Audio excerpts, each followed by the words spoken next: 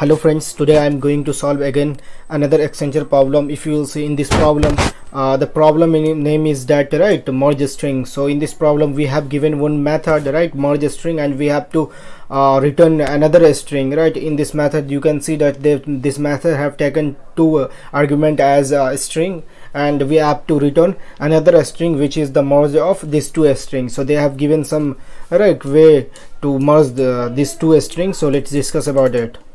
So you can see that they have given some cases, and they have also explained the case about these two. So you can see that this we have these two string, we have to merge these two string. For merging these two string we have to follow some approach. You can see that they have also mentioned in explanation, like in first way. If you will see, first what we will do, we will take each and every character from these two string and we will compare. If suppose first time we will take these two character A and D, and we will compare. If and what we have to do, we have to create new string in such a way that a smaller character will become in left side, and a higher greater character will become in right side. So you can see that if we will take A and D in first time, you can see that we have to put this A and 2.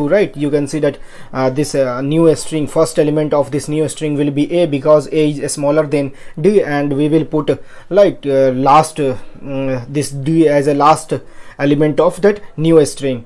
So suppose this is our new string, so we will put A in first and D in last, because D is greater than A. Again we will go, again we will take these two character R and E, and again we will check which is higher. You can see that E is smaller and R is higher. We have to put E in left side of this new string, and we have to put R in right side of this string. So we have, and so on, we have to follow this same approach. So in final, when we will end with this two string, we will get a new string, A triple double E I M and DR, and this function is going to return this string.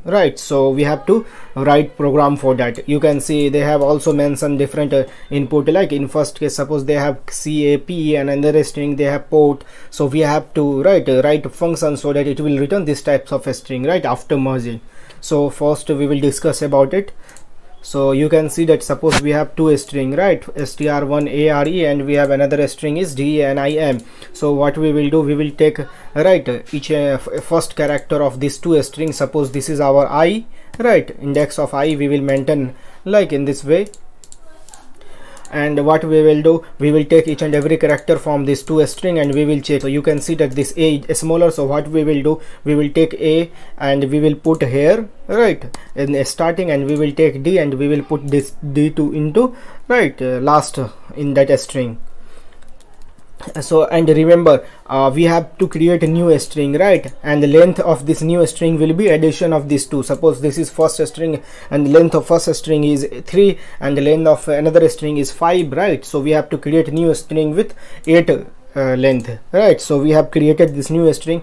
So for solving this problem, in first we will create character of array, because we know that we cannot change value of a string in Java. So first we will create character of a array of character, and then we will convert that array of character into a string, and then we will return. So next time, when I will be incremented, next time we will take these two element, R and E, and we will check which one is smaller. So we will find that E is smaller, so we will put E here, and we will put this R in this side. Next time we will go and we will check this two, E and N, so we will check this E is smaller, so we will put this E here in right side, and we will check N is put we will put N in left side, right side. So whenever we will do this one, we will increment the value of I. So for this problem we have used dual I for index of new string, and dual J for right side of index. So whenever we will put any value, we will increment value of I and we will decrement value of J, because we are going to left to right for J, and we are coming from right to left, left to right from I. So next time we will take, we have no any left element in first string. So what we will do, we will stop here, we will end the process of this taking, and we will check how much element have remained in that second string. In question they have also mentioned that str1, first string will always be smaller or equal to second string. So in this case, our I will be if you will see when this loop will end, because we have ended with this first string, right? So our I will be at this position, right, at this position, and our j will be at this position. Will end, our I and j will be here, right? If you will see, our I and j will be here. So next what we have to do, we know that we have remained this two element, right, because we are taking a similar character from this two string. So what we will do, we will take index of these two, right? So first we will take index of this I. So we know that we will find that index of this I from this I. So we will start a new loop from this I, and we will run this loop until this, right, this dual j, and we will take each and every character from this second string, and we will put this two character inside this new string. So in final our string will be like this, right, this, and this is, we know that this is array of character, so we will convert this array of character into a string, and then we will return. So let's program for this. So first what we will do, we will create one array of a string, right? We will create one I variable, we will create one double I and double j variable, so that we can traverse from this array of character. So let's start. So first you can see that we have, right, in main function we have called this merge string method, and we are sending this two character, this two string, right?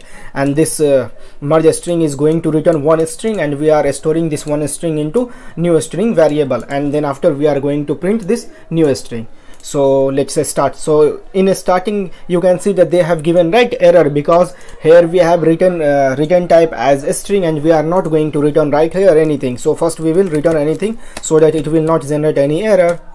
So you can see that after using return keyword they have, right, remove error. So let's first create this all variable I. We will create I, dual I. So you can see that in dual I, if you will see here, dual I, right, we have started dual I from 0, and we have started dual j from, right, last element of this newly string. So we know that what is the size of this new string is that addition of this two string, right? So we will put, you can see that we will put double I equals 0, and we will put double j equals, right, s1 dot length plus s2 dot length. So it will be, right, it will be 8, it will be 538, but we know that last index of any string is like total number of size minus 1. So we will write here minus 1. So our j will be 7 in this time, right? And we have created this variable. So now we have to create one character of array, right, array of characters. So we will create r is equal to new, we know that what will be the size of this array. So we will put, so here we know that in j they have last index of, right, newest, in j we have last index of this new string. So we will create with j plus 1. So our double I double j plus 1. So here we have going to create this string, right? Now we have to start one loop so that we can take each and every character, and we will put inside this new character. So let's start one loop. So we will use 4, and in 4 I will be starting 0, and we will run, right? You can see that if here we until we have run that, because we know that first string is always be a smaller or equal. So here we will use that I is less than equal str1 dot length, right? So we will use I is less than str1, sorry, here name of the first string is s1, so we will use s1 dot length and I plus plus, right? So let's now we have to, right, check if s1 dot char at I is less than s2 dot char at I, right? If it is true, then what we have to do, it means that we find that s1 character of s1 is smaller, then we have to put you can see that then we have to put this character of s1 in a starting, right, in double I position, and we will put that character of s2 str2 is last position. So we will put in this condition array of double I is equals s1 dot char at I, right, and we will put that array of double j is equals s3 dot char at I. And after that what we will do, right, whenever we will put each and any character inside this string, new string, so we will increment the value of I and we will decrement the value of j, so that we will next time we will put inside next element. So here we will use I plus plus and dual I plus plus, because we have used dual I variable for that, right? And here we will use double j minus minus, right? Next what we have to do, we have to use the same thing for, right, else condition, so that if suppose this will be, right, a greater variable value, so we have to use else, and else part we will use same. So here, but we will change this one, we will make this one as s1 and we will use s1, right? So this is our done, and each and every time we have to increment I, so I is also incremented. You can see that here, right, in both part, if and else part, we have used these two right statement. So we know that each and every time we need to run these two statements, so we will not write here in this two statement, right? And we know that each and every time it will come here and the loop, so we will increment double I here and we will decrement double j here, so it will be, right, a little bit short.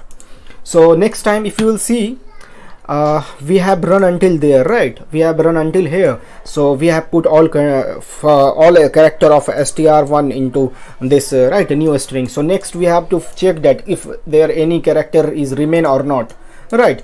It means suppose if they have, you know, both string have same value, right? So in this case here, if both character will be have same value, so in this case what will happen, right? So our I and j will be intersect each other, right? So suppose this this time our I is 3 and here our I is 4, so when loop will, right, come here, right, so it will increment the value of I and it will decrement the value of j, right?